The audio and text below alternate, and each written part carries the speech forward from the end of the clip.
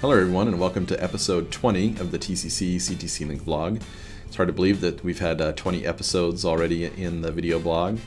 I just have a few things I want to talk about today. Number one, I want to say congratulations to Patrice Bungie. She was our episode 19 winner, and she hosted Link over in the Math, Science, and Engineering building for a couple weeks. And if you'd like a chance to host Link in your department, we're going to be running out of video blog episodes here pretty soon, but if you want a chance to host them in your area, stay tuned on Monday for the question from episode 20. Next thing I want to talk about is testing, or user acceptance testing particularly. That's coming up here pretty soon. The 23rd of this month is when we expect to have an orientation session for testers so that they can learn what it means to go through the testing process.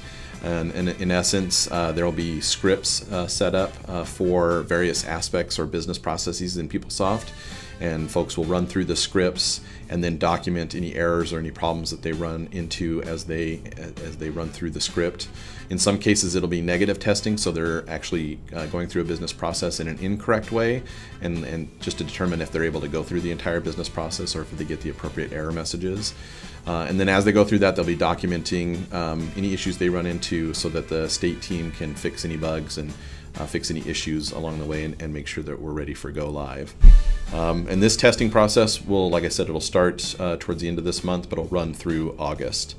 And there's around, I think, 2,500 scripts that need to be run in the system, and that equates to around 4,500 hours of testing in the system. The state has also hired some professional testers to help us in this process, and even some Wave 1 institutions have volunteered to participate in the testing process. So we won't be in this on our own. We'll have some help because there's a lot of stuff to go through. The next thing I want to talk about is training. That's coming up here pretty soon, and actually probably early or mid-July we will have what's called a week 0 training, and it'll be covering elements in the system that still need to be set up prior to our go live.